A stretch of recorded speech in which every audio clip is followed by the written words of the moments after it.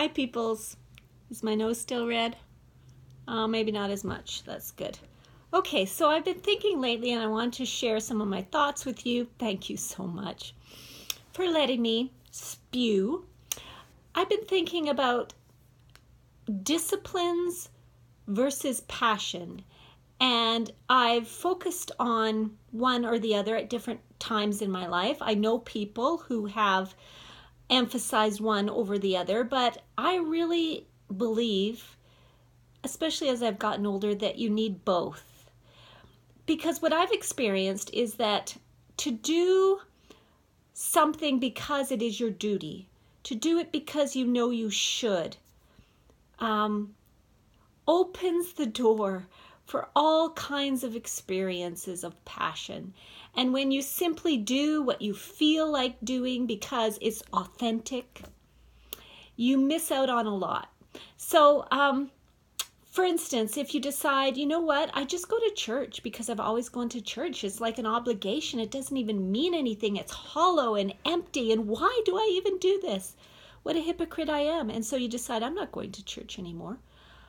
Or I'm going to church when I feel like it, because that's the kind of authentic offering I want to bring to God.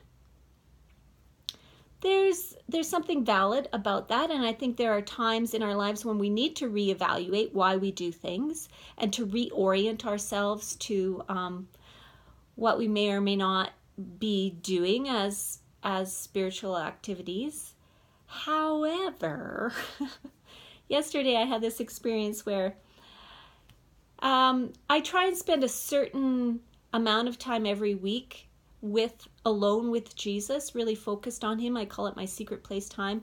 And it isn't very much time each week, but man, I'm bound and determined to try and protect that time and to do it no matter what. Because a mother gets up in the middle of the night to feed her crying newborn, whether she wants to or not, because there's a deeper wanting than wanting, if you know what I mean. You may not want to, but there's a deeper desire. There's a love that's deeper than our feelings. So I was in my secret place time and realizing that I'm really disconnected from the way Jesus feels about me. And the reason I know that I am is because I've been feeling so insecure lately.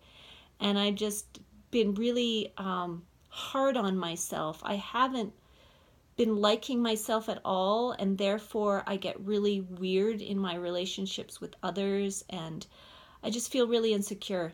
So I was praying, Lord, I need to reconnect with your heart for me.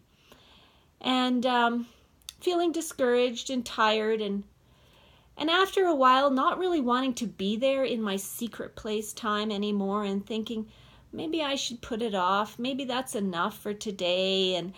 But I hadn't spent as much time as my discipline requires. So I decided, okay, I'll stay here.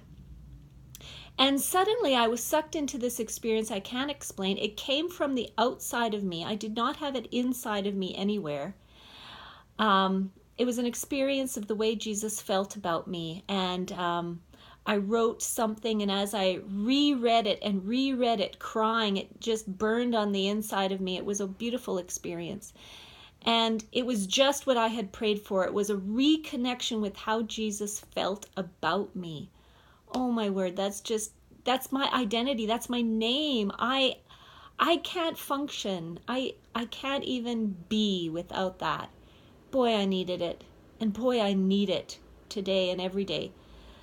And afterwards I thought to myself, what if when I had been feeling like, oh, I don't want to be here. What if I'd said, Cherie, this isn't authentic. How can this even mean anything to the Lord, you sitting here trying to do this? Come back when you feel it. If I had listened to that voice and gone away and done something else, I would have completely missed that beautiful experience that Jesus and I needed so much. He needed it. Maybe not as much as I did, but he needed to tell me again how he felt about me. And we would both have missed it if I had thrown away my discipline because it wasn't authentic. Anyway, those are just some of my thoughts. Oh, 5 minutes? Oh, you guys are amazing. Anyway, maybe I'll try and remake this and make it shorter. I don't think I can. Well, it is what it is. Thanks so much, guys. And maybe just, don't throw away spiritual disciplines. I think they're really worthwhile. That's probably what I could have said in about 30 seconds. Bye for now.